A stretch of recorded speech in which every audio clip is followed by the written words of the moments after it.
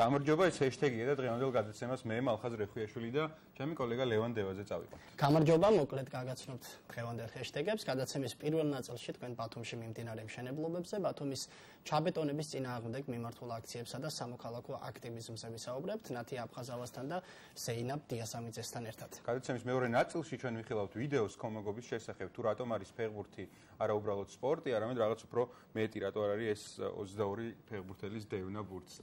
ერთ ბურთზე. რა როლს თამაშობს ის ადამიანების ცხოვრებაში? ლევან დევაძემ მოამზადა სიუჟეტი და სწორედ ამ ვიდეოს ვიხილავთ, რომელიც გმირის ბათუმის დინამოს ქომაგია, უსინათლო ქომაგი. სალ დევაძე შევახსენებთ. ჩვენ მაყურებელს, როგორც ხედავთ, ჰეშთეგებით საკმაოდ დატვირთული გადაცემა გველოდება. ჩვენ პარალელურ რეჟიმში ტრანსლირებთ Facebook გვერდზე, სადაც შეგიძლიათ არა მხოლოდ თვალყური გვადევნოთ, არამედ მოგწეროთ თქვენი მოსაზრებები და ჩვენ აუცილებლად გავითვალისწინებთ. და სანამ გადაცემას დავიწყებთ, მანამდე გვინდა გუშინ აჭარის ტელევიზიასთან დაკავშირებით განვითარებული მოვლენები გაგაცნოთ. 18 სექტემბერს აჭარის ტელევიზიის დირექტორობის კანდიდატმა გიორგი კოხრეიძემ სასამართლოდ მიმართა. ის ამტკიცებს, რომ სხდომა უსამართლოდ გამოცხადდა ჩაშლად და ორი ხმა დირექტორის პოსტზე მას ეკუთვნოდა. ნატა იმედაიშვილს ბორდის თავმჯდომარეს ამასთან დაკავშირებით აქვს მოსაზრება, რომ ბორდი წარმოადგენდა საფრთხეს ხელისუფლებისთვის და სწორედ ამიტომ ხელოვნურადაა ეს პროცესები წამოწყებული. ამავდროულად საზოგადოებრივი მაუწყებლის დირექტორის მოვალეობის შემსრულებელმა ნათია ზოიძემ გააკეთა განცხადება. ის აცხადებს, რომ გუშინ მას ყველა დოკუმენტი ჰქონდა მზად იმისთვის, რომ კონკურსში მიეღო მონაწილეობა და კონკურსამდე ერთი დღით ადრე მისი შეჩერება სასამართლოს მიერ მართალია მას არ სჭირა შეთქმულების თეორიების, მაგრამ გარკვეულ კითხვებს აჩენს და მოუწოდებს საზოგადოებას ყურადღება მიაქციონ საზოგადოებრივი მაუწყებლის ირგვლივ განვითარებულ მოვლენებს. მოკლედ ჩვენ ვრჩებით ჯერ კიდევ დამოუკიდებელ მედიად და იმედია ასე დარჩება მომავალშიც. იმედია და დავიწყოთ პირველი ჰეშთეგით ბათუმში მშენებლობის რეგულირების აუცილებლობაზე. სამოქალაქო საზოგადოება უკვე საკმაოდ დიდი ხანია საუბრობს, ბოლო დროს რივიერაზე დაგეგმილი ცადამჯენების მშენებლობის საკითხი სულ უფრო აქტუალური ხდება. სამოქალაქო აქტივისტები და ექსპერტები შესაძლო საფრთხეებზე საუბრობენ და რივიერას გადარჩენის მოთხოვნით აქციებს მართავენ. ჩვენ ხშირად ვაშუქებთ ამ საკითხს, არაერთხელ გაგვიშუქებია, დღესაც სტუმრები გვეყოლება ამ თემასთან დაკავშირებით. სამოქალაქო საზოგადოების ინსტიტუტის ბათუმის ფილიალის ხელმძღვანელი ნათია აფხაზავა და დაიცავი ბათუმის წევრი ზეინაბ დიასამიძე იქნებიან ჩვენი სტუმრები, რომელთან ერთადაც უფრო დეტალურად ვისაუბრებთ ამ განვითარებულ საპროტესტო მოძრაობაზე. მობრძანდით შემოგვიერთდით და დავიწყოთ საუბარი ქალაქის ჩაბეტონების მოგესალმებით. დიდი მადლობა, რომ იღებთ ჩვენ გადაცემაში მონაწილეობას. ჩვენთან ხართ. შეგვიძლია დავიწყოთ პირველი კითხვით. გაბატონო ზეინაბ, პირველ რიგში გკითხავთ ბათუმი რივიერაზე, რა თქმა უნდა, რა ეტაპზეა ახლა ეს პროცესი და რა იქნება თქვენი შემდეგი ნაბიჯები, ასე ვთქვათ. ცოტა მოუხერხებელი სკამია.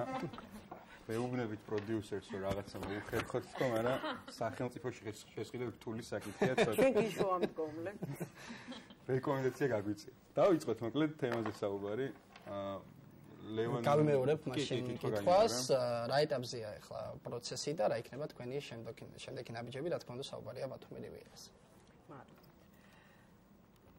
საკმაო ხნის წინ დაანონსეთ, რომ ჩვენ გამოვიყენებთ ყველა შესაძლო საშუალებას ბრძოლის, მათ შორის საერთაშორისო ორგანიზაციებზე მიმართვას, საელჩოებზე. დიდხანს ვიკავებდით თავს. აი დღეს ეს ბრძოლა გადავიდა ახალ ეტაპზე, ჩვენ ეს დანაპირები შევასრულეთ და მივმართეთ საერთაშორისო ორგანიზაციებს. უპირველეს ყოვლისა შავი ზღვის დაბინძურებისაგან დაცვის კომისია, საერთაშორისო კომისიას და მის ხელმძღვანელს ბატონ ბირპინარს, ასევე საელჩოებს და სხვადასხვა ქვეყნის ელჩებს და ეს ჩამონათვალი გამრავლდება თანდათან, იმიტომ რომ ჩვენ უკან დასახევი გზა არ აგვაქვს, უნდა ვიბრძოლოთ და ვიბრძოლოთ ბოლომდე. წარმატებებს გისურვებთ ამ ბრძოლაში. თქვენს მინდა კითხვა დაგისვათ სამართლებრივ საკითხებთან დაკავშირებით, იმიტომ რომ ბათუმი რივიერას ირგვლივ ყოველთვის არ ამარტო ბათუმი რივიერას, არამედ ზოგადად მშენებლობაზე საუბრობენ, ყოველთვის არის რაღაცა ტექნიკური ნიუანსები, რომელიც მხოლოდ იურისტებს გესმით და ჩვენ უბრალო ადამიანებს რაღაცა მიუწვდომელი ტერმინები ახლა, მაგალითად ამ ბოლო დროს რაც მოხდა, იყო ზღვა დაარეგისტრირეს მიწად და ეგ პროცესი რო აგვიხსნათ, როგორ მოხდა საერთოდ, რომ ზღვა არის ვიღაცის კერძო საკუთრებაში მყოფი არასასოფლო სამეურნეო დანიშნულების მიწა. მადლობა, რომ ეს ჩვენს გვერდით ხართ აღნიშნულ საკითხთან დაკავშირებით.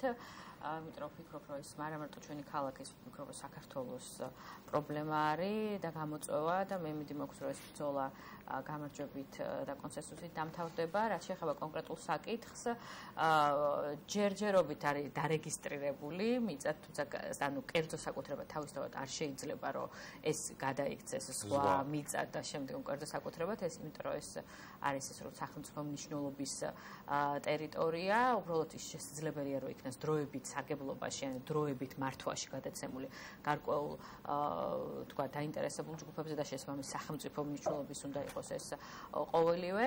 აღნიშნული თემა ჩვენთვისაც თქვა მოულოდნელი იყო და დაინტერესებული არის ბევრი ორგანიზაცია აღნიშნული მიმართულებით, გამოვითხოვეთ ასევე ინფორმაცია და საქართველოს ახალგაზრდა იურისტების ასოციაცია შეისწავლის აღნიშნულ პროცედურას, იმიტომ რომ ფაქტობრივად ბოლო წლებში ესეთი გამოცდილება არ ქონია, რომ სხვა დარეგისტრირებულიყო მიწად და სამართლებრივი შეფასება მიეცემა ამ ყველაფერს, ანუ შესწავლის პროცესში ვართ.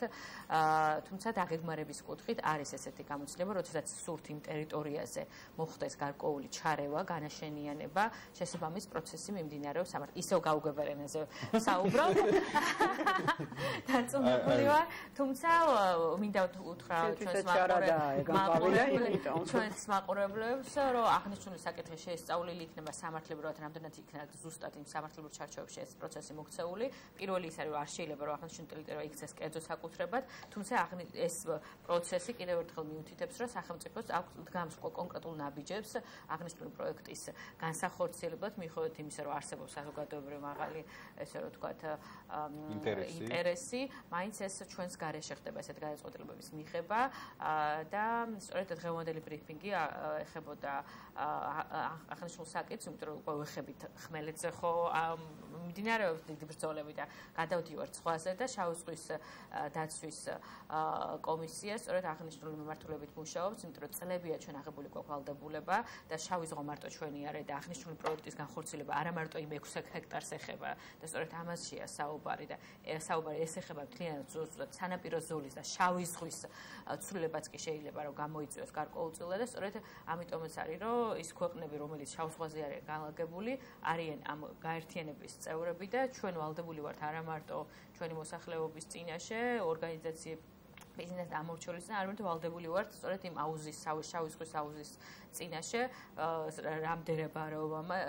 სადაც ვართ საერთოდ განაშენიანებული და განლაგებული და სწორედ ამ მიმართულებით იყო ეს მიმართვა რომ უკვე საერთაშორისო ორგანიზაციებიც უნდა ჩაერთონ პროცესში და შავი ზღვის კომისიის და იგივე ამ კონვენციის ფარგლებში არაერთი ვალდებულება გვაქვს აღებული და პირველი ვალდებულება რაც არის აუცილებელი არის ნებისმიერი ჩარევა ცვლილება რომელიც გამოიწვევს ცვლილებას შავი ზღვის სანაპირო ზოლთან მიმართებაში აუცილებელი არის მოხდეს მასზე ინტეგრირებული მართვის დოკუმენტების შემუშავება, გარემოზე და სოციალურ გარემოზე ცვლილების დასკვნების გაკეთება, რაც დღესდღეობით აქ არ არის და კონკრეტულად მხოლოდ იმ 6 ჰექტარზე გვაქვს დღესდღეობით დასკვნები და არა გრძელვადიან ჭრელში თუ რა შეიძლება მოუტანოს ამ პროექტმა ქალაქს და იგივე გარემოს შავი ზღვის ჩათვლით.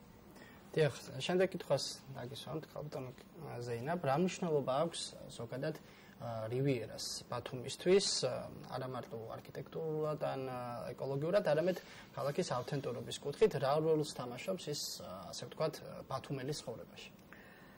ჩვენ როდესაც ბრძოლა დავიწყეთ რივიერასთვის, დავიწყეთ ისტორიის და კულტურული მემკვიდრეობის თემით.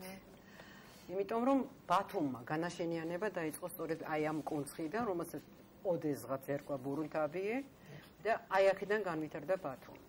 ეს არის ბათუმისათვის ყველაზე ავთენტური, ყველაზე იდენტური, ყველაზე საჯარო და ჩვეული სივრცე, ღია სივრცე, რომელთაც ბათუმი გადის სამყაროში და ბათუმს სამყაროდან, გარე სამყაროდან ხედავენ ბათუმს სწორედ აი ამ სივრციდან.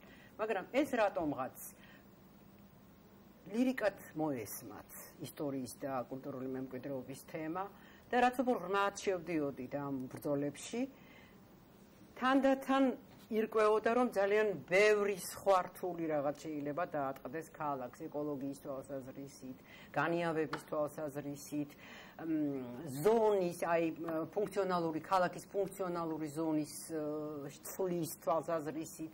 ანუ ბათუმლებს ერთ დღესაც შეიძლება ეს სივრცე აღარ კონდეს, იქ ჩვენი ფეხის დასადგმელი ადგილიც აღარ აღმოჩნდეს.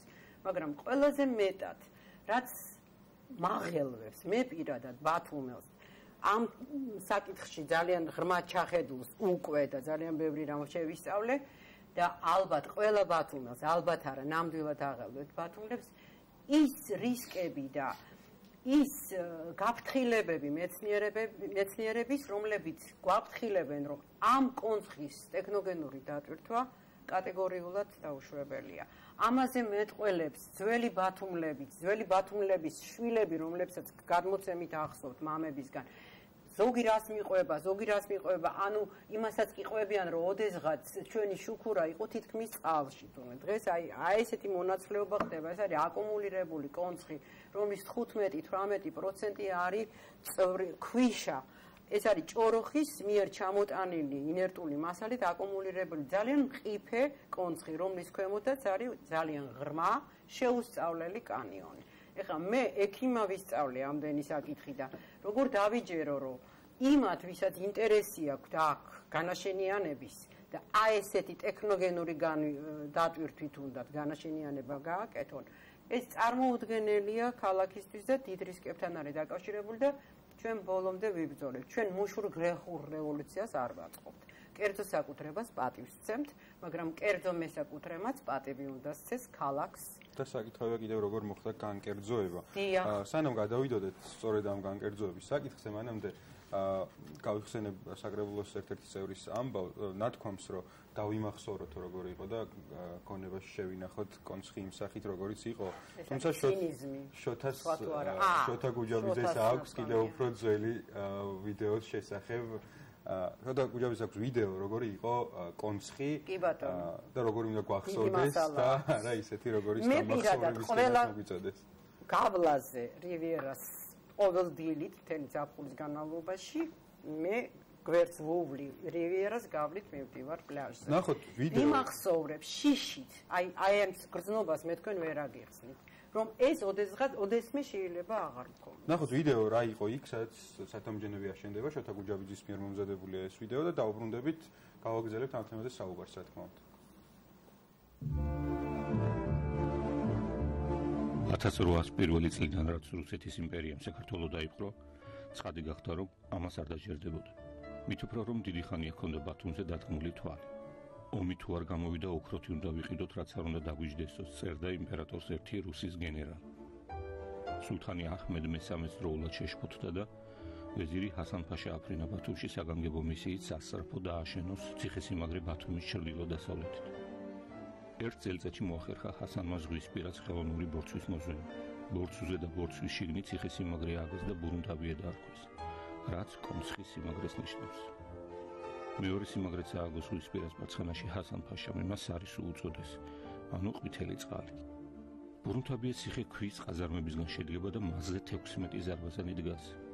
წერს ჟან მური, ფრანგი მოგზაური, რომელმაც 1807 წელს იმოგზაურა ბათუმში. ზღვისპირა სიმაგრის მიზანი სხვა არაფერი იყო, თუ არა ზღვიდან თავდასხმის მოგერიება და ზღვიდან სხვა არავინ ესმოდა თავს რუსეთის გარდა. რუსეთ-ოსმალეთის სამი ომი გადაიტანა ბურუნთაბიას ციხემ. ერთხელაც ვერ გაარღვიეს ბათუმის ზღუდე. რუსეთი არ მოეშვა და ბოლო-ბოლო ბერლინის საზავო კონფერენციამ დაგვაზავა 1878 წელს.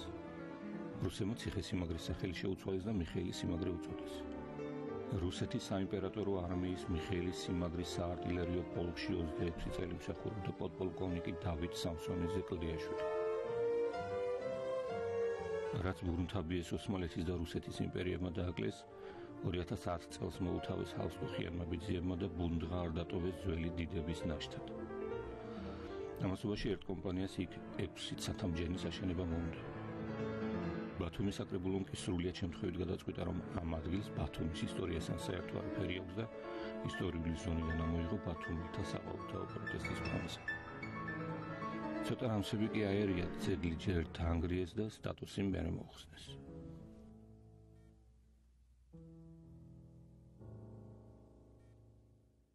დავბრუნდით ეთერში, შოთა გუჯაბიძის ვიდეო ვიხილეთ.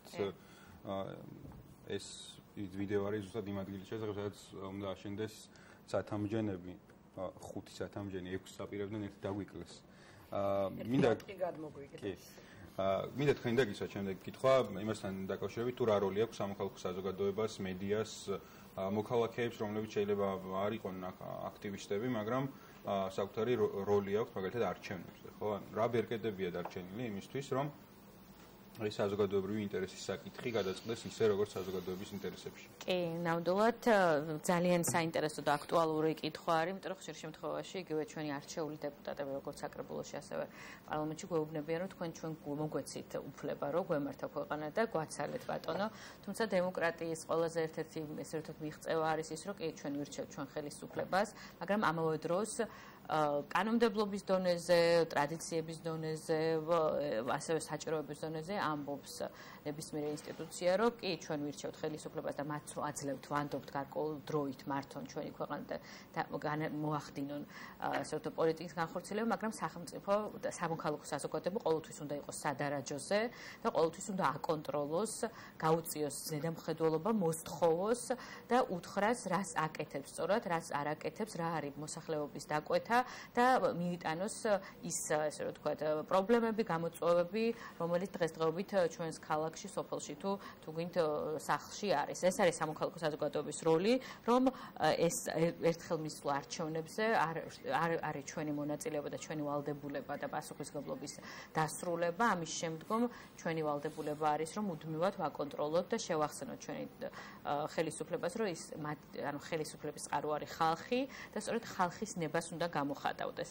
დღევანდელი ეს მოძრაობა, რომელიც მე მიხარია, რომ ეს გაიზარდა, ჩვენ რო გავიხსენოთ, თქვათ, რა ხდებოდა 10 წლის წინ და როგორ იყო ეს პროცესები და რა ხდება დღეს, საკმაოდ მაღალი არის ინტერესი და ეს ერთი მხრივ გამოწვეულია იმით, რომ ფაქტურად ქალაქში უკვე აღარ არსებობს სივრცე, სადაც შეიძლება რომ მოქალაქემ, ადამიანმა იგრძნოს თავისუფლად, თავი ამავე დროს იგრძნოს უსაფრთხო და იგრძნოს ის ცხოვრობს განაშენიანებულ ბათუმში, მას ყოველწამს ეშინია, რომ რაღაც სივრცე თუ რაღაც მშენებლობა დაიწყება, აქ რაღაც კატასტროფა მოხდება და სწორედ უკვე საზოგადოება იქცა მოდარაჯე ძაღლებად, შეიძლება ითქვას, ესე რომ თქვა პირდაპირ თარგმანი შეიძლება არის, მაგრამ კი, ნამდვილად, იმიტომ რომ ფაქტიურად ჩვენ დღითიდღე ვკარგავთ ქალაქს, ვკარგავთ ცხოვრების საშუალებას და ელემენტარულად წარმოვიდგინოთ მაგალითისთვის სახლიდან სამსახურში, რომელსაც ყოველდღიურად რუტინულად გავდივართ, იქ ყოველდღე იცვლება რაღაც, ისე რომ შენ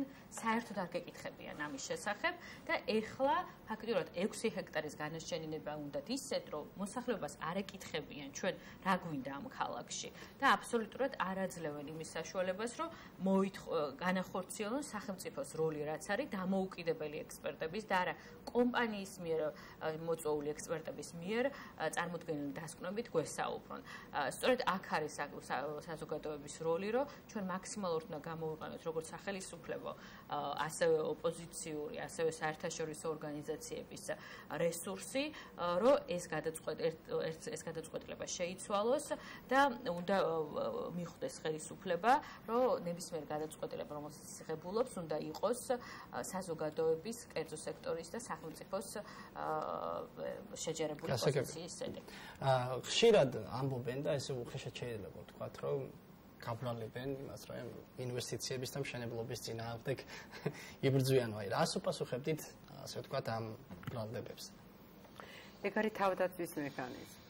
ყველა ინვესტიციას, ყველა მშენებლობას, ყველა აღმშენებლობას თავისი დაგეგმარება და გააზრება უნდა. აი ესეთი სტიქიური, ქაოტური მშენებლობებით და განაშენიანებით ჩვენ ქალაქი აღარა გვაქვს. მე თავს უფლებას მივცემ როგორც ექიმი, ოფიციალურად გაგიცხადოთ, რომ დღეს ბათუმის ეკოლოგიური სიტუაცია არის ძალიან დამძიმებული, რაც ადამიანების ჯანმრთელობაზე და ფსიქიკაზე აისახება. ამიტომ ტყუილად ნუ გვაბრალებენ ჩვენ განაშენიანების, სილამაზის, დაგეგმარების წინააღმდეგ არა ვართ და არ ვერც ვიქნებით. უბრალოდ ჩვენ გვინდა ბათუმი თავის დროზე ძალიან აზრიანმა ადამიანებმა ევროპული განაშენიანების, დაგეგმარების ქალაქად გააშენიანეს, რომელიც ადამიანურ ზომებზე იყო მორგებული და არა მონსტრად ედო ადამიანებს მხრებზე. რაც დღეს ჭირს ბათუმს.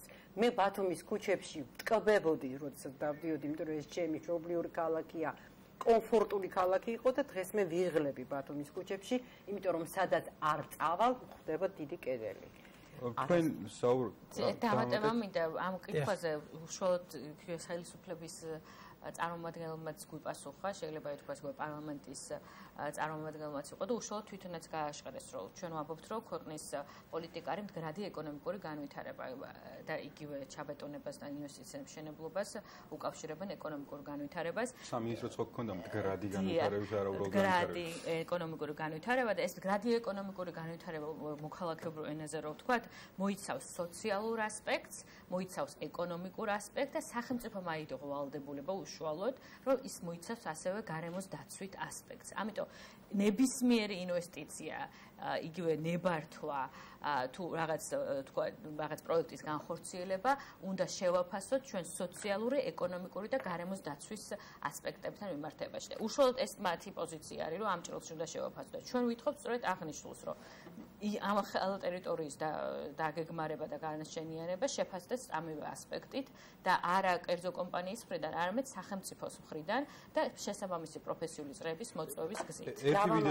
ერთი ვიდეო მინდა ვანახოთ ეს მაყურებელს, იმიტომ რომ თქვენს წერან ნათქვამ თქვენს გაკეთებულ განცხადებას ეხმიან, თქვენ საუბრობდით ადრე როგორი იყო ბათუმი, ახლა როგორი არის და როგორ იცვლება ის ისტორიული ბათუმი, როგორც იყო, ისეთი აღარაა. ჩვენ ერთი აქტივისტის ვიდეო გვინდა ვაჩვენოთ ახლა მაყურებელს, ცოტა ადრე ჩავწერეთ, საუბარია ამ ვიდეოში იმაზე, თუ როგორ ხდება კულტურული მემკვიდრეობის კომერციული მიზნებით გამოყენება ევროპაში და რა დატვირთვა შეიძლება ჰქონდეს ისტორიულ ძეგლებს. წარმოუდგენელია, რომ სხვანაირად გააკეთოს ქალაქმა ფული, მოკლედ და არა უბრალოდ ნგრევის ფონზე შემოვიდეს ინვესტიცია, ეს ბარბაროსობა. ვიხილოთ ეს ვიდეო, კეთი თუმბაძის ვიდეო და დავბრუნდებით ეთერში. ძალიან ხშირად ვუყურე ბათუმს მოგზაურის თვალით, განსაკუთრებით მას შემდეგ, როდესაც მოგზაურობიდან ბრუნდები. რა არის, აი მაგალითად ბათუმისთვის დამახასიათებელი ტიპური სახლი, რომელსაც ვაჩვენებდი ტურისტს. ძალიან მიჭირს შერჩევა ამ სახლების ნახვა ბათუმის ქუჩებში, რადგან ხშირად ვხედავ ბეტონს, ხშირად ვხედავ დაუსრულებელ უსახურ შენობებს და რეალურად ძველი ბათუმი, სადაც უნდა იყოს ეს ბელეტაჟის ტიპის ერთსართულიანი ტიპიური ბათუმური სახლები, ანუ ამის ნახვა ჩემთვისაც ძნელია. ხშირად მიფიქრია იმაზე, რა იზიდავს ტურისტს ყველაზე მეტად, მე რით მოვხიბლულ ვარ სხვა ქვეყნებში და ზუსტად ეს ყოფილა სიძველე, კულტურული მემკვიდრეობის ძეგლები, სახლები, რომლებსაც მინიჭებული აქვს კულტურული მემკვიდრეობის ძეგლის სტატუსი და რეალურად რაც მაყურებდა იყო ის, რომ გარედან მაგალითად ბარსელონაში გაუდის სახლი, რომლის ფასადიც და ორნამენტებიც გარედან ანუ არის ძალიან ძველი, მაგრამ როდესაც შედიხარ შიგნით, ანუ ხდება თანამედროვე ტიპის ინსტალაციები, ტურისტების მიზიდვის ყველა ტიპის საშუალება, რომლითაც მიგიზიდავენ და რატომ არ შეიძლება ხშირად ვფიქრობ ამაზე, ბათუმშიც ვაქციოთ ეს ბათუმური სახლები, კულტურული მემკვიდრეობის ძეგლის ნიშნების მქონე სახლები ტურისტულ ბიზნესად. თუნდაც გავიხსენე, ბოლო დროს ძალიან ხშირად გაკეთდა საზოგადოებრივი მაუწყებლის აჭარის ტელევიზიის ეთერით არაერთი სიუჟეტი გრაფინია მარია ფესენკოს აგარაკზე. აი სულ წარმოვიდგენ, შეიძლება ეს აგარაკიც ვაქციოთ ტურისტების მოზიდვის, თქვათ ერთ-ერთ ღირსშესანიშნავ ადგილად და მოუყვეთ ამ ისტორიაზე, რაც ხდებოდა ამ სახლში.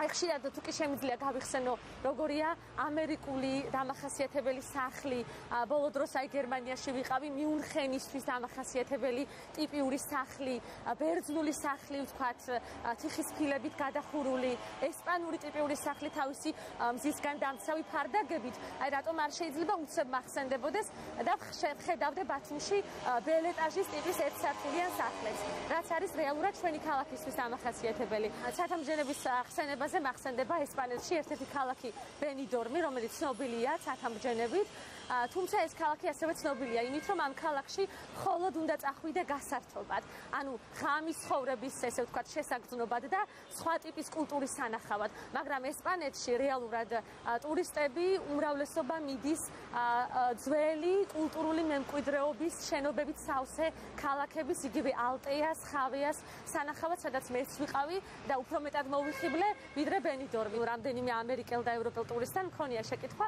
აი რა მოგეწონა ბათუმში ყველაზე მეტად.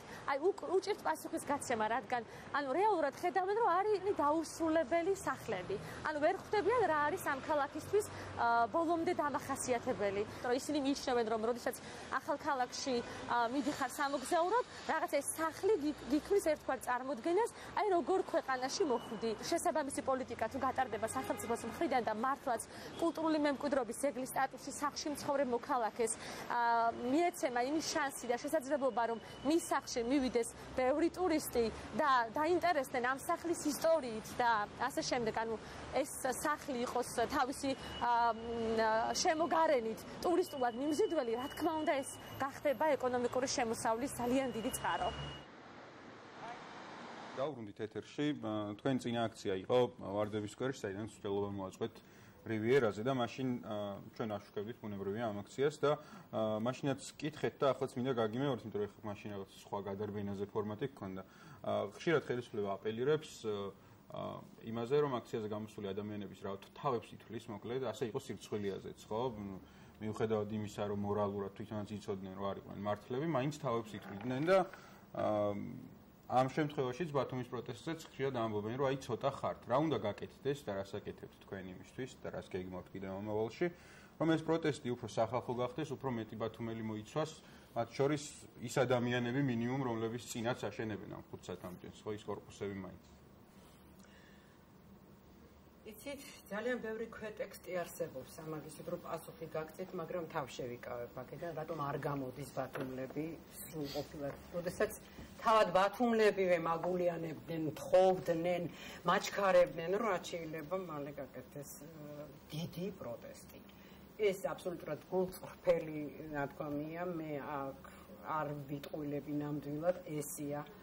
ეს ემჩნევა სოციალურ ქსელსაც კი როგორი მხარდაჭერაა ამ თემას. ეს თემა აგორდა მთლიანად საქართველოში და არა მხოლოდ ბათუმში. რაც შეეხება რაოდენობას, ძალიან ბანალურად ჟღერს ალბათ, რომ რაოდენობა ხარისხს არ ცვლის.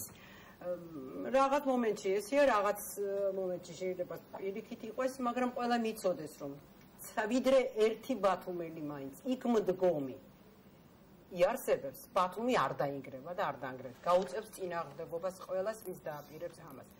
ამ ადამიანების უკან დგას ძალიან ბევრი ბათუმელი და ბათუმი დაიქუხებს. მე გაძლევთ პირობას, რომ ბათუმი დაიქუხებს. ძალიან გაბრაზდება და დაიქუხებს. აუ, დავამატებ, ვიცი რომ ყველანაირ დროს გადავაჭარბე, უბრალოდ რაღაც წლების წინ მეც მქონდა ეგ რაღაც გარკვეულწილად მე ვფიქრობ, რომ ხელისუფლება აყალიბებს ამ კომპლექსს, რაოდ დათვლის ადამიანების და მე რაღაც რო გადავხედე იგივე ჩვენს ისტორიას, იგივე მსოფლიოს ისტორიას, სწორედ ერთეული ადამიანები ახდენენ ამ ცვლილებას და ერთეული ადამიანები არიან ამ ცვლილების მომტანები.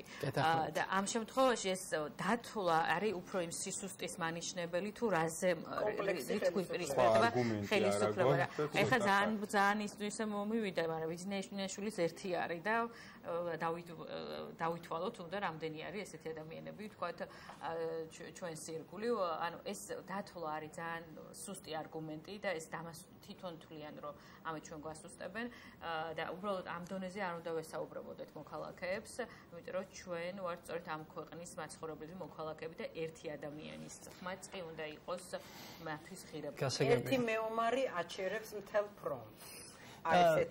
საუბრის ბოლოს კალბატონათია კიდევ ერთ კითხვას გაგისვამთ, ხო? აი მოკლედ რო ასე ვთქვათ შევაჭამოთ, რატომ არ უნდა აშენდეს რივიერაზე 5 წელთამბჯენი? მოკლედ რომ მიმოვიხილოთ ასე ვთქვათ ეს არგუმენტები. ჩვენ და ზოგადად განაშენიანების პრინციპი არის ის, რომ იქ უნდა მოხდეს ახალი განაშენიანება, სადაც არ მომხდარა, არ არის დაგეგმილი, არ არის ვთქვათ განაშენიანებული ეს ტერიტორია და ჩვენ ვერ ვხედავთ, რატო არის ის ტერიტორია, სადაც დაიწყო მართლა ქალაქის განვითარება, შეიქმნა, დაიწყო ბათუმმა თავისი არსებობა, რატო უნდა წარმოიქმნას იქ ახალი განაშენიანება, როდესაც უკვე იქ არის ისტორიული ნაწილი, ისტორიული განაშენიანება და ნებისმიერი დაგეგმარების პრინციპი არის სადაც არის დაგეგმარებული და განაშენიანებული, იმ ეტაპზე უნდა ხორციელდებოდეს და იმ პრინციპებზე დაცვაზე უნდა ხორციელდებოდეს ეს განაშენიანება. ეს არის ისტორიული ზონა, ამიტომ არ უნდა ხდებოდეს იქ სათავშენების მშენებლობა. ეს არის ეკოლოგიურად და გარემოსდაცვის კუთხით საფრთხის მატარებელი ტერიტორია და არაერთი დასკვნა არსებობს იმისა, რომ არის რისკები, რომ ზღვის მიმოქცევამ შეიძლება გამოიწვიოს გარემოს ჭრილში კატასტროფა და ეს არის ასევე საზოგადოებრივი, ესე რომ ვთქვათ, მაღალი ინტერესი. ქალაქს არ აქვს რეკრეაციული სივრცე, არ აქვს სივრცე, სადაც შესაძლებელია იყოს სწორედ ეს ღია, ესე რომ ვთქვათ, კავშირი ბუნებასთან და ქალაქთან და ეს არის ჩვენი ერთადერთი, ესე რომ ვთქვათ, ტერიტორია, რომელიც დაგვრჩა ესეთი ფორმით და ეს უნდა იყოს ფაქტ უნდა გაუფრთხილდეთ ამას, რომ ჩვენ გვაქვს ამის ფუფუნება და დღესდღეობით ჩვენ ამას კარგავთ სათავშენით. დიდი მადლობა რომ იყავით ჩვენი სტუმრები. დაგემშვიდობებით. საკმაოდ ისეთი ხანგრძლივი და საინტერესო საუბარი საჭირო. ნათია აფხაზავა, სამოქალაქო საზოგადოების ინსტიტუტის ბათუმის ფილიალის ხელმძღვანელი და ზეინაბ დიასამიძე საინიციატივო ჯგუფ დაისავი ბათუმის წევრები იყვნენ ჩვენი სტუმრები. შეგიძლიათ დაგტოვოთ წარმატებულ საღამოს გისურვებთ, როგორც ზეინაბმა თქვა, სანამ ერთი ადამიანი მაინც იდგება, მანამდე ბათუმი არ დაინგრევა, სანამ ერთი ადამიანი მაინც იდგება, აჭარის საზოგადოებრივი მაუწყებელი გააშუქებს მას, იმიტომ რომ ჩვენ მუშაობთ საზოგადოებისთვის და დავიზრათ ახლა შემდეგი ჰეშთეგისკენ. ლევან დავიძრათ შემდეგ ჰეშთეგისკენ და უკვე სპორტის დროა. სპორტის დროა, შენი ვიდეოს დროა. ძალიან საინტერესო ვიდეოა. ჩემთვის ძალიან საინტერესო ვიდეოა. შენ მოამზადე ეს ვიდეო, ამიტომ დაგითმო პატივს რომ წარადგინე. ჩვენი სიუჟეტის გმირი, პირდაპირ ვიტყვი ეს სალ დევაძეა, რომელიც ბათუმელებისთვის და არა მარტო ჩვენი თანაქალაქელებისთვის დამეთანხმები მალხას, რომ საკმაოდ საყვარელი პიროვნებაა, განსაკუთრებით გამოყოფ იმ ადამიანებს, ვინც სტაბილურად ესწრება ბათუმის დინამოს საშინაო შეხვედრებს და ასევე ჩემი ბავშვობიდან შემიძლია გავიხსენო, რომ ის არის მომღერალი და ამ ამპლუაშიც მახსოვს კარგად ეს ადამიანი და ზალდევაძის ცხოვრება ძალიან კარგად პასუხობს იმ კითხვებს, თუ რატომ უნდა უყვარდეს ადამიანის სპორტი და რატომ უნდა უყვარდეს კონკრეტულად ფეხბურთი. მოდი ჩვენ ბათუმის დინამოს გულშემატკივარია, რა თქმა უნდა. რა თქმა უნდა. და ამიტომ ბათუმის დინამოსაც უსურვოთ წარმატება საქართველოს ჩემპიონატში პირველ ადგილზეა და იმედია. აღნიშნოთ ერთი ფაქტი, რომ მას ასე ვთქვათ კულაზე მისდევს კი არა ჯერჯერობით ბათუმის დინამო, მისდევს ჩამორჩება თბილისის დინამოს, უბრალოდ ერთი თამაშით ნაკლები აქვს და ის და მოგვიწევს აგერ ოქტომბერში ეგ თამაში და აუცილებლად ყველა უნდა მივიდეთ და უგულშემატკივრებს 6 ოქტომბერს და ისიც უნდა აღნიშნოთ, რომ ბათუმის დინამოს ზალიც ამ თემაზე ვრცლად მოგვიყვება, ჯერ ბათუმის დინამო არ გამხდარა საქართველოს ჩემპიონი და ასე ვთქვათ ძალიან ახლოს არის ის, რომ ეს სამოყვარი ტიტული დაისაკუთროს. ნახოთ ვიდეო, მე მგონი. ნახოთ ვიდეო და დავბრუნდეთ ეთერში ვიდეოს შემდეგ.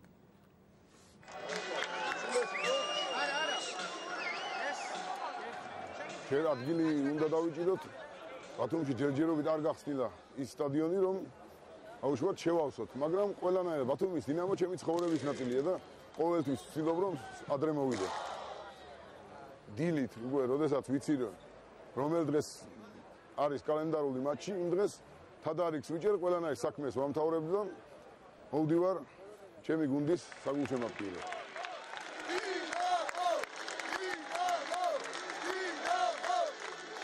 1979 წლიდან ვესწრები ბათუმის დინამოს თითქმის შესაძლებლობისგან გამომდინარე ვესწრები ბათუმის დინამოს საშინაო მატჩებს. ბათუმში მაინც სხვანაირი გულშემატკივარია.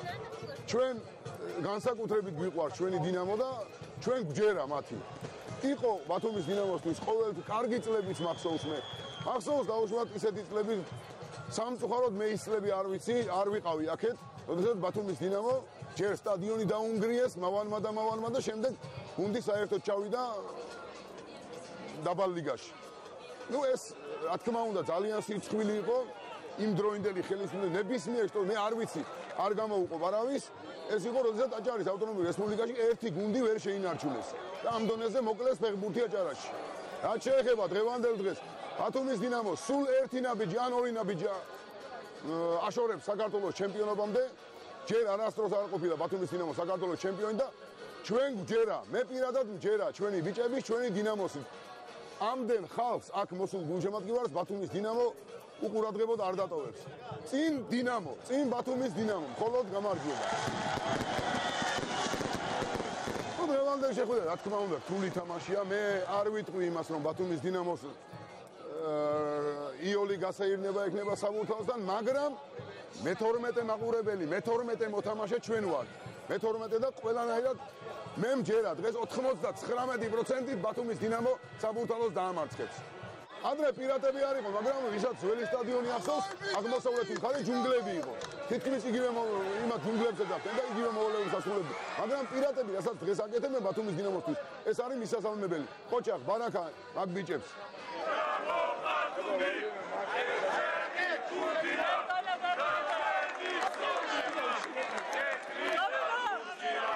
პირატების სიმღერები მეტნაკლებად ყველა ვიცი და თუ ვიგებ და კაი ხასიათზე ვარ უყვები და მე რა თქმა უნდა მე ბათუმის დინამოს წაგებას ძალიან განვიცდი. მე სხვანაირად განვიცდი. ნებისმიერი გუნდისთვის ჩემპიონობა ეს არის სანუკვარი ოცნება, თავისი ქვეყნის ჩემპიონობა. მაგრამ ბათუმის დინამო წეგანაც აღვნიშნე რომ ჯერ არ ყოფილა ჩემპიონი, საქართველოს ჩემპიონი აქვს მოპოვებული საქართველოს თასი, სუპერთასი, ნუ ევროპაზეც ნათამაშია, ძალიან გარკვეული გამოცდილება აქვს.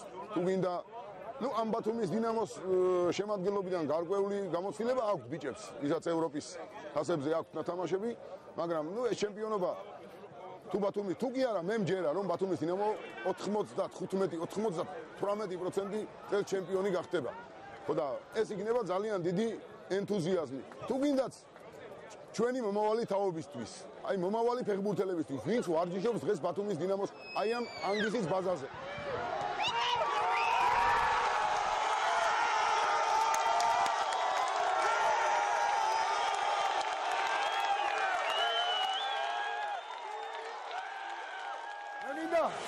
დღეს ბათუმის დინამოს ყველა გულშემატკივარს მიულოცოთ დღევანდელი დღე.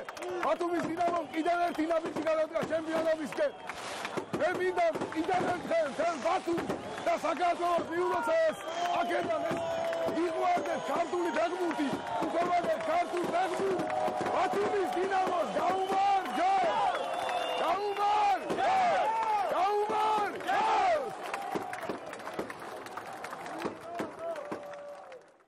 ის რომ მთელი საქართველოს საუბრობს იმ გარემოზე თუ რა ხდება ანგისის თამაშზე საშინაო თამაშების დროს, დინამო ბათუმის საშინაო მატჩების დროს, სწორედ ამ ადამიანების დამსახურებაა და ძალს მინდა დიდი მადლობა გადაუხადო. ჩვენ ყოველ შესწრებით ბათუმის საშინაო თამაშებს და მოუწოდებ ყველა ბათუმელს ანგისა არც ეს შორსაა და მიუხედავად იმისა, რომ არ ჭირდება მოწოდება და ხშირად ისეთ სიტუაციაა, რომ ვერ ეტევა, თუმცა ახალი სტადიონი, რომელიც იმედი მაქვს ძალიან მალე დასრულდება, ხო, იქაც შეიძლება რაღაც პრობლემები იყოს ამ მხრივ, თუმცა 20,000 ბევრად მეტია ვიდრე 3 და 4.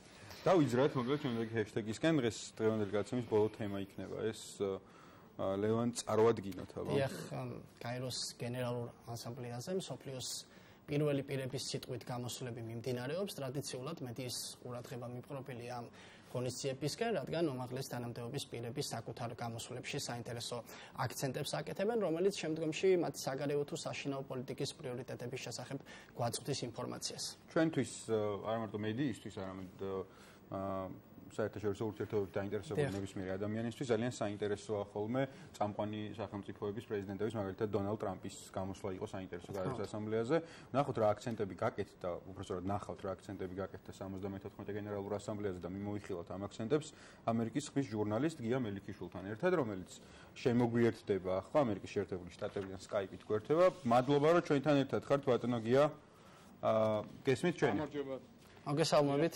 დიდი მადლობა კიდევ ერთხელ რომ ხართ ჩვენთან ერთად და თქვენთან ერთად მიმოვიხილოთ ჯერ არ დამთავრებულა ეს general debate როგორც ეძახიან 74 ასამბლეის ეს ნაწილი მართალია ჯერ კიდევ არის დარჩენილი გამოსვლები, თუმცა ჩვენ ნახეთ რამდენიმე რაღაც საკვანძო გამოსვლა ხო მათ შორის ამერიკის შეერთებული შტატების პრეზიდენტის და შეგვიძლია უკვე რაღაც ზოგად სურათზე საუბარი რა ზოგადი სურათია წელს რა აქცენტები გაკეთდა ყველაზე ხშირად წლევანდელ სესიაზე რა თქმა უნდა გაეროს გენერალურ ასამბლეაზე ტონის მიმცემი არის ხოლმე შეერთებული შტატები, საერთო წამყვანი სახელმწიფოები და რა თქმა უნდა შეერთებული შტატები, რადგან მსოფლიო პოლიტიკაში ყველაზე დიდი გავლენა სწორედ შეერთებულ შტატებს აქვს. პრეზიდენტი დონალდ ტრამპი გუშინ გამოვიდა სიტყვით და ძალიან პირდაპირ ძალიან გასაგებად სხვათა შორის ჟურნალისტები ამბობდნენ რომ ცოტა ნელა საუბრობდაო, ეს გასაგებია, იმიტომ რომ ძალიან ბევრ ენაზე ითარგმნებოდა ერთდროულად და შეცდომა რომ არ მოსვლოდათ ალბათ თარჯიმნებს, ძალიან ნელა და გარკვევით გაიმეორა მთავარი პრიორიტეტები რაც არის მისთვის. რომ გლობალიზაციისთვის მომავალი არ არის, მომავალი ეკუთვნის პატრიოტებს, ეს იყო მისი მთავარი გზავნილი. ასევე საგარეო პოლიტიკის მიმართულებით თქვა რომ ყველა ქვეყანას უნდა ქონდეს სუვერენიტეტი, ანუ ეს ისევ ანტიგლობალისტური ასე ვთქვათ თემიდან. და შემდეგი თემები იყო რა თქმა უნდა ყველაზე საჭირო ბოროტო, როგორიც არის ირანის თემა დღესდღეობით, ძალიან ცხელი წერტილი არის მსოფლიოში, ასევე შეეხო ეკონომიკურ საკითხებს და კერძოდ ჩინეთის მიერ არც თუ ისე პატრიოტულად ეკონომიკურ და სავაჭრო საქმიანობას. და საინტერესო სანახავი იყო, როდესაც ოპერატორები აჩვენებდნენ ჩინეთის წარმომადგენელს, ასევე ირანის წარმომადგენელს, როდესაც მათ ქვეყნებზე საუბრობდა. პირდაპირ განაცხადა, რომ ჩინეთი უბრალოდ იპარავს ყველაფერს, გვპარავს ჩვენს მომავალს. ასე რომ შეიძლება ბევრისთვის არ იყო სასიამოვნო ამის მოსმენა, მაგრამ ტრამპმა ეს პირდაპირ გულწრფელად განაცხადა ყველასთვის ძალიან გასაგებ ენაზე. ბატონო გია, ჩვენ საუბრობთ ახლა ძალიან მოკლედ მიმოვიხილეთ ამერიკის შეერთებული შტატების პრეზიდენტის ძირითადი აქცენტები. მე და ლევანი როდესაც საუბრობდით გადაცემამდე, დაახლოებით 38 წუთიანი გამოსვლა იყო, ხო, თუ სწორად დავიმახსოვრე და თქვენც ახსენეთ ნაციონალიზმის და გლობალიზმის შესახებ ძალიან ისეთი აქცენტები გააკეთა ბატონო პრეზიდენტმა. რა გავლენა ექნება ამას საერთაშორისო პოლიტიკაზე, იმიტომ რომ ჩვენ ზუსტად ეგ ამბავი შეგვეხება, ალბათ ყველაზე მტკივნეულად თუ შეგვეხება რა ძროებს გამოიწვევს საერთაშორისო ურთიერთობებში ამერიკის შეერთებული შტატების მსგავსი რაღაც ნაციონალიზმზე დაფუძნებული რაღაც იზოლაციონისტური მიდგომა.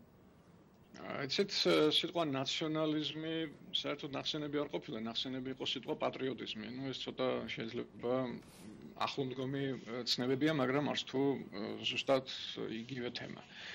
რაც შეეხება რა მოხდება შემდეგ. ამაზე ჩვენ მხოლოდ შეგვიძლია ვივარაუდოთ. უბრალოდ ასეთივე კურსი თუ გაგრძელდება, რა თქმა უნდა, აქცენტს აკეთებს ამერიკის შიდა საქმეებზე, ამერიკის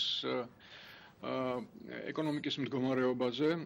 არავისთვის არ არის საიდუმლო, რომ ჩინეთი სულ მალე ალბათ უკვე პირველი ეკონომიკის ქვეყანა გახდება, თუ ასე გაგრძელდა, რა თქმა უნდა. და თუ ისტორიას გადავხედოთ, ჩინეთის საერთოდ რადარზე არ ჩანდა სულ 60-იანი წლებში, მაგალითად, როდესაც მიიღეს მსოფლიო ვაჭრობის ორგანიზაციაში, შემდეგ წამოიწია ჩინეთმა, როდესაც ძალიან ბევრი წარმოება, ფიზიკური, რეალური წარმოება გადავიდა ჩინეთში, წამოწია ჩინეთი. ახლა ჩინეთი ისარგებლობს, როგორც მან აღნიშნა, ისეთივე პირობებით, როგორც განვითარებადი ქვეყნები, თუმცა განვითარებად ქვეყანას ნამდვილად ვერ დავარქმევთ. ამას თუ ვიგულისხმევთ, რა თქმა უნდა, ამერიკას ექნება თავისი ეკონომიკური ინტერესები, რომელსაც დაიცავს. რაც შეეხება ისეთ ქვეყნებს, როგორც საქართველოა. საქართველო მე როგორც მიმეჩნია და ძალიან ბევრი ექსპერტს მიაჩნია, შეერთებული შტატების სასიცოცხლო ინტერესების სფეროში შედის, რადგან მთავარი მეტოქეები საერთაშორისო არენაზე არის შეერთებული შტატებისთვის დღესდღეობით ჩინეთი და რუსეთი. სადაც არ უნდა ხდებოდეს მსოფლიოს რომელ რეგიონშიც არ უნდა ხდებოდეს რაიმე სახის დაპირისპირება, ყველგან ნახავთ ჩინეთის და რუსეთის კვალს. რაც შეეხება რუსეთთან ურთიერთობას, ამ შემთხვევაში რუსეთის გარშემო ქვეყნები, რა თქმა უნდა, საქართველო, ანუ პირდაპირ ფრონტისპირა ქვეყნები, და ასევე უკრაინა ამერიკისთვის არის ძალიან დიდი მნიშვნელობის მქონე. იზოლაციონიზმი არ ნიშნავს, უბრალოდ პატრიოტიზმი არ ნიშნავს იზოლაციონიზმს ყველაზე ცუდი გაგებით, რომ ჩაიკეტოს საკუთარ ნაჭურში და საერთოდ არაფერს ყურადღება არ მიაქციოს. დღევანდელი მსოფლიო ასეთი ნამდვილად არ არის, უბრალოდ ვერ იქნება. შეუძლებელი. კიდევ ერთ კითხვას დაგისვამთ. შეიძლება თუ არა დავასკვნათ, რომ ამერიკის შეერთებული შტატების პოლიტიკა კიდევ უფრო საშინაო პოლიტიკაზე ორიენტირებული გახდება, განსაკუთრებით თუ 2020-ის არჩევნების მოახლოებას გავითვალისწინებთ. რაც შეეხება 2020 წლის არჩევნებს, თქვენ კარგად მოგეხსენებათ, რომ ამერიკაში საკმაოდ რთული სიტუაცია არის ახლა. პოლიტიკური გარემო საკმაოდ რთულია, საკმაოდ ცხელია. გუშინდელი დღე, რა თქმა უნდა, დასამახსოვრებელი იყო გაეროს გენერალური ასამბლეაზე პრეზიდენტის გამოსვლით, მაგრამ არანაკლები რეზონანსი გამოიწვია ასევე წარმომადგენელთა პალატის სპიკერის განცხადებამ, რომ ისინი დაიწყებენ იმპიჩმენტის გამოძიებას ოფიციალურად. აქ იყო, რა თქმა უნდა, თქვენი მაყურებლისთვის ცნობილია, რაზეც არის ლაპარაკი, ეს იყო სატელეფონო საუბარი, რომელიც შედგა ტრამპსა და ზელენსკის შორის, უკრაინის პრეზიდენტ ზელენსკის შორის. ამ საუბრის ანგარიში დღესვე მიიღო უკვე ყველამ. ნახოთ ახლა როგორ იქნება, რა თქმა უნდა, იმპიჩმენტი არ არის ისეთი მარტივი პროცედურა, როგორც ერთი შეხედვით ჩანს. იმპიჩმენტის იდეის წამოწევა ნებისმიერ წევრს შეუძლია, კონგრესის ნებისმიერ წევრს, თუმცა ყველაზე მთავარი ამის შემდეგ იწყება. კონგრესს არ შეუძლია იმპიჩმენტი დაადგინოს, იმპიჩმენტი არის კონგრესმა უნდა წამოწიოს ეს საკითხი, შემდეგ ეს სენატში უნდა მოხდეს ამისი განხილვა, აი სასამართლო განხილვასავით, სადაც ასევე სენატორი უნდა იყოს როგორც მოსამართლე. მოკლედ ეს საკმაოდ რთული პროცესია, მაგრამ ნებისმიერ შემთხვევაში ეს პოლიტიკურ დაძაბულობის შენელებას, შინაური პოლიტიკური დაძაბულობის შენელებას ხელს ნამდვილად არ უწყობს. ბატონო გია, დიდი მადლობა რომ ჩვენთან ერთად იყავით. ამერიკის ხმის ჟურნალისტი იყო ჩვენთან ჩართვაზე, რომელთანაც ვისაუბრეთ გაეროს გენერალურ ასამბლეაზე და იმაზე თუ როგორ პოზიციონირებს ამერიკის შეერთებული შტატები. ბატონო გიამ გამოახლა ყურადღება მათ შორის იმპიჩმენტის თაობაზეც, რაც ჩვენი მომდენო გადაცემის თემა უცბად იქნება. თუმცა ამჯერად დავემშვიდობოთ ჩვენს დიდი მადლობა ბატონო გია. ამერიკის შეერთებული შტატებში. კარგად ბრძანდებოდეთ. და პრინციპში შეგვიძლია დღევანდელი გადაცემაც დავასრულოთ და უსვამოთ ჩვენ მაყურებლებს სასიამოვნო საღამო. ხვალ ზუსტად 7 საათზე ახალი თემებით, ახალი ჰეშთეგებით დაგიბრუნდებით. კარგად წამდებოდეთ. კარგად იყავით.